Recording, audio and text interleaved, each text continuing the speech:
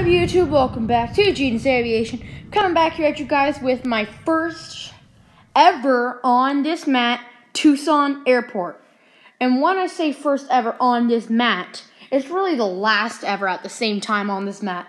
Because good news, the solid gray board that I currently use for my airports, that is just going to be for just like miscellaneous airports.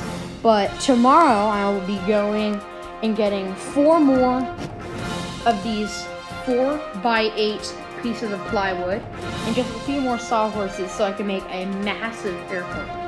But anyways, this is our massive Tucson International Airport update for you guys today. So hopefully you guys are excited for it. If you are, please show me by leaving a like and subscribe to the channel and turn on the post notifications to not miss out any more aviation content coming up. So I'm going to try not to do too much blabbering before we go into the video, but I just do want to point out, I did go plane spotting, and I saw pretty much this exact thing. Highly busy airport. But, yeah, so I mean, it was just like so many planes in this airport. This is in pandemic mode, which too is surprising. But the majority of the planes on ground here that are at their gates are canceled, such as this one. Both of these Southwest, both of these Alaska, that Delta, and that American, and that American. So anyways, without further ado, let's get right into the video. Starting us off, we're here with the imaginary, back up to what I was saying. So exactly, we're going to have taxi lines, gate aprons, gate pull-ins, and then I'm going to mark out where the terminals go just to make it exact. Then we're going to have runway 29 and 11, for example, for Tucson. We're going to have like the accurate runways for that airport. And I'm not promising runways for every airport, but we're definitely going to have them for 2+ airports. Without further ado, let's go right into it. Starting us off, we have the United Airlines 737-800 in the new livery. He's just rolling down the runway, and he's just come in from Chicago O'Hare and is going to be making a return flight on time. Meanwhile, we have a United Airlines 737-800 taxiing out to the runway with the old livery. He's going to be heading out to runway 11 and is going to be making a flight out to Houston Hobby. I'm sorry, not Hobby. Houston George Bush Intercontinental. Currently just pulling into gate Alpha 5. We have the United Express Bombardier CRJ 200. He's going to be making a flight out to San Francisco. Right here, you have your United A319. He's going to be making a flight out to Houston as he arrived in from Chicago. And then we have the United Express 175.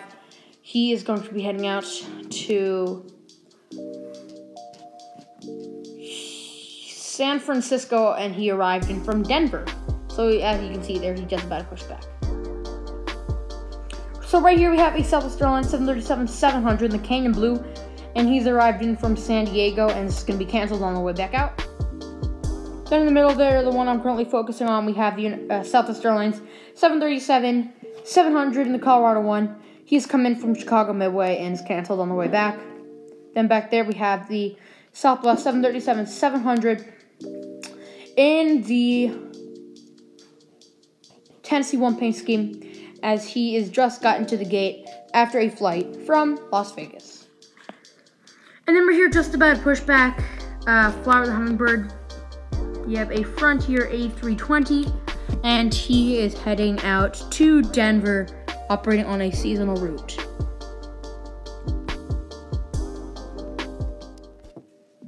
Just pushing back right here from Great Bravo 1, we have the Delta connection, Embraer 170. He's been making a flight out to Los Angeles as he arrived in from Salt Lake City.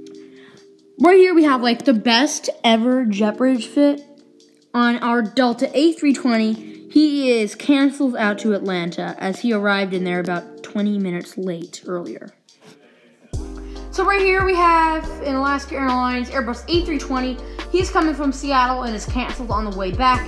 And then right here, we just have some extra GSC. And then right here, we have an Alaska A319. He is coming from Portland and is not going to make the return flight as he's canceled. As well as this one. But anyways, this one here is a spare gate, just to let you guys know. I believe this is gate Bravo 6. But anyways, we have our Alaska A320, as I said, or Alaska A319, excuse me, as I said, his route. But anyways, this is occupied by Delta, Alaska, and American. Right here we have our American Eagle and Bear 140 in the breast cancer awareness livery. He's subbing in for a CRJ 900 as nobody's released those yet. But anyways, he's canceled on his way out to Phoenix as he's arrived in from Phoenix. And then right here we have an American Airlines 737-800. Get a better view of that right there. Gorgeous. But anyways, this 800 is going to be launching out non-stop to Chicago O'Hare as he arrived in from Dallas-Fort Worth an hour late. And then right here we have our Allegiant A320, or A319, excuse me, with Sharkless and the livery. He is actually going to be heading out 20 minutes late out to Punta Gorda as he arrived in from Phoenix earlier. That's Phoenix Mesa. Those are the only 2 Allegiant routes operating out of Tucson at the moment. Now right here we're at our thumbnail shot. These are crazy, but all of these 4 flights are going out to Phoenix at roughly about the same time.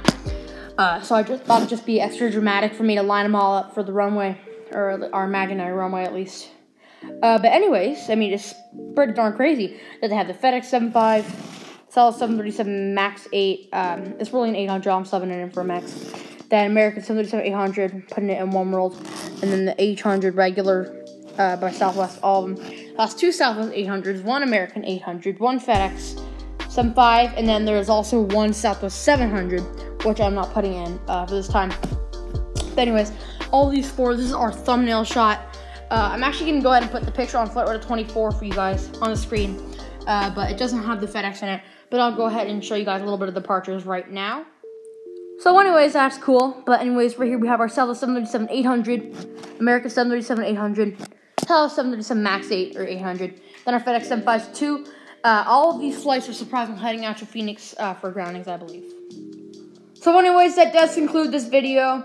If you liked, of course, please don't forget to like and subscribe and turn on the post notifications and share with friends, family, relatives, whoever you want to. So thank you guys so much for watching. Please stay tuned for more great aviation content coming up. And stick to my channel, and I'll see you guys later as Genius Aviation is now signing off.